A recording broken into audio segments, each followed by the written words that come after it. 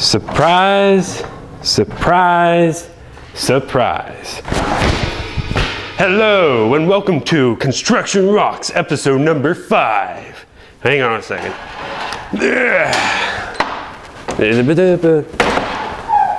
Alright, on this episode of Construction Rocks, we'll be talking about a tool that has been around since the caveman times. Specifically, the hammer. My favorite construction tool of all time. Mwah. Now, there are 900 different types of hammers in the world today. They can range from fiberglass, wood, steel, plastic, and they can weigh in between 7 to 32 ounces. But the most common hammer that you can find at a construction site is a 16-ounce hammer that is either fiberglass or wood. But the rule of thumb is that the heavier the hammer is and the longer the handle, the easier it is to pound in the nail. Now, there are a few safety guidelines that we have to go over, of course. So the first rule, as always, wear your eye protection, because you can never know when a metal fragment may come up and hit you in the eyeball. Who needs safety glasses? Second, you must put your fingers up as you're nailing. This reduces the chance of, you accidentally hitting your fingers as you're nailing. Okay, this time I'm wearing safety glasses. Sheesh. Oh, my thumb! And third, tap the nail first and then hit it full on. This reduces the chance of the nail flying off and hitting somebody. All right, here we go.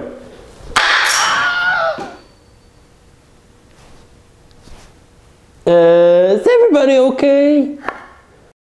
All right, now with safety out of the way, let's talk about some common hammers that you would find at a construction site. So, to start out with, we have the claw hammers right here. The curved claw hammer, which is these guys, are the ones that have a curved edge to their claw, as you can see right there. And the straight claw hammer, or the ripping hammer, has a straight claw right there, as you can see. It's straighter than the curved claw. And as you can see, we have wood and fiberglass handles.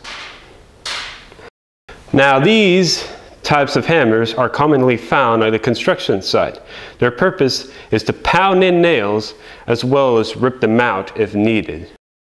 We also have hammers like the ball peen hammers right here. Now, most people confuse this hammer with the claw hammer in terms of its function. The metal on the ball peen hammer is much softer than the claw hammer, so its function is really for metal working. Now, the force of impact with a hammer against a sheet of metal or a hammer against a hammer, it has a force of energy against each other, right? Now, if you were to hit soft metal with soft metal, or even worse, hard metal with hard metal, that force of impact won't balance out where to absorb that energy. So in turn, it could possibly shatter the metal. That is why the ball peen hammer is used for hard metal working, because now the force of impact can balance out between soft metal and hard metal. We also have a mallet right here, which helps out in hitting chisels or when trying to position soft wood. Now, this mallet is a rubber mallet, which is just mainly used for positioning wood. Don't try to hit it with a chisel, okay? We also have a sledgehammer right here, which can reposition wall frames or even destroy wood if needed.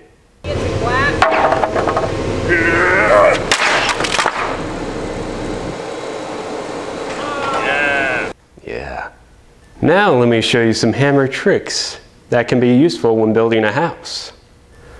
Now, let's say you want to join these two pieces of wood perpendicularly. Well, how are you going to do that without going in straight like that?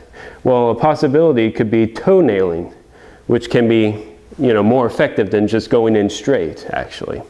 So, to start out with, you get a nail like this, okay? And then you put the nail at a 30-degree angle with this wood. And then you start bracing your knee against the board right here. And then you start tapping in, like so.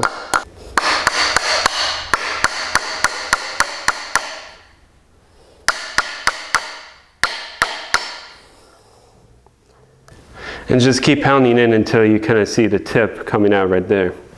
And then, once you see the tip, then you can start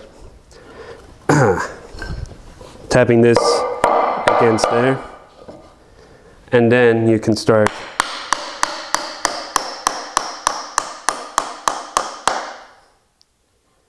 there you go. Toenailing 101. Oh yeah.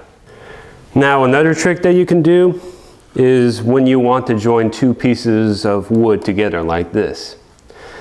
Most people just hammer straight down and into connecting the two, which is okay, but it's not going to be the very most effective way of combining them together. So, just like before, toenailing can solve that problem. So what you do is, once again, you put it at that angle, like so.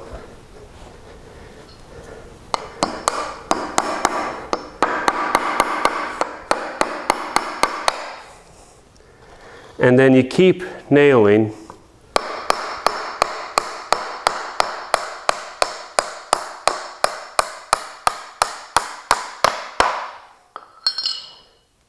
And there you go. It's very strong now. I can't break it. Urgh, because it's at that angle, like so.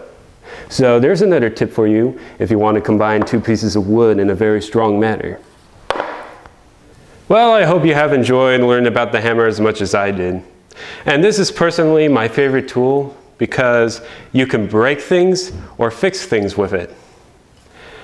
Look out for my next episode. I am always John Castler. And since it's almost Christmas time, we might as well end this episode with a musical.